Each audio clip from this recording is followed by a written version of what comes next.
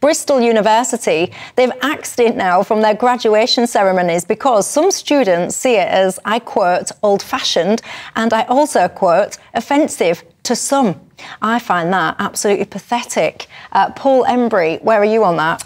Well, George Orwell said that England is the only great country whose intellectuals are ashamed of their nationality. And I think, to be honest, our universities are proving the point. I mean, they are, let's be blunt, they're sort of hotbeds these days of a sort of liberal, progressive culture that kind of rouse against any small c conservative expression of you know, patriotism, affinity for country, affection for country and stuff like that. So I think that this is a symbol of that mindset, of that worldview. And, you know, it's appalling, really, because I'm not a jingoist, by the way. I don't like the idea of kids going in like they do in America and saluting the flag and singing the national anthem every morning and stuff like that. But I think on a special occasion such as this, it's not a lot to ask to say that if the national anthem's being played, why would you want to ban it? And we seem to be the only country that does this sort of nonsense. Can you imagine in France, a university banning Le Marseillaise at a graduation ceremony? It just wouldn't happen. And I think it shows the kind of pitiful state of our seats of learning at the moment, I'm sad to say. Daniel? It's interesting that it's Bristol again, isn't it? I mean, I actually think Bristol is going to leave the United Kingdom and just float out somewhere into the middle of the Celtic Sea. Is that your wish? St George's Channel, and it'll be, you know, it'll be closing itself down as part of the United Kingdom altogether. Something about Bristol, it's gone completely bonkers. Paul's absolutely right. I mean, but I would ask people, you know, I'd ask the University of Bristol, what about the people who find it offensive that you don't play the national anthem? What consideration did you give to them and to their views? I wonder which would be the majority. I do think the majority would be people that find it offensive, or majority that people that don't. In Bristol, you've no idea. In Bristol, you couldn't tell. But in the country at large, the majority of people do not find the national anthem offensive. It is old. The words go back and the music go back to the sort of the 18th century. We've already dropped one verse of it because it was too offensive. We thought, I don't think it's too offensive. But the one about, you know, about the king's enemies and frustrate their politics, and frustrate their neighbours. It was a bit about crushing the Scots, which I think should be brought back in, which personally. Was meant to be something. I don't know whether it doesn't explicitly refer to the Scots. Yeah, everyone knows that that's who we were talking about. Well, you know, whatever. We've already dropped that one. So, I mean, how much more of it do we have to drop? We're just left with, we just hum. We could hum the national anthem, maybe, and they'd allow us to do that. But how about that? A humming song. Go on, then. Just give us a quick... I'm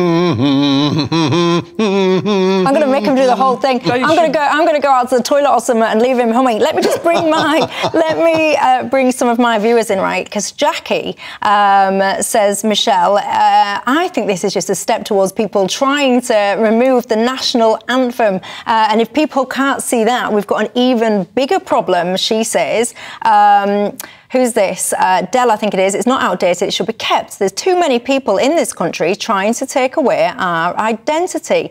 Paul says, Michelle, the national anthem is way out of date and it's not fit for purpose. Why should we, he says, why should we be subjects and sing to save one person? It doesn't make any sense. We need a national anthem which is about the nation and not one individual. Well, England should certainly have its own national anthem. That is a lacuna, the fact that the three other home countries have got national anthems and we don't. In England, we don't have. We should have our own national anthem, something like Jerusalem. I'd be in favour of that, but keeping God Save the King as the kind of default for the UK. Peter says the national anthem is offensive and outdated. He says, I get tingles listening to the Scottish, Irish and Welsh anthems. He says, when they play God Save the King here, though, it makes me angry and it's time for a change, in my opinion. Brian says, well, as a Republican, I think we should have a more uplifting song, perhaps Land of Hope and Glory or something, instead of something paying homage to one person. So I find that quite interesting. If you look at the lots words of Land of Hope and Glory, they're probably a great deal more offensive to modern sensibilities than anything in God Save the King.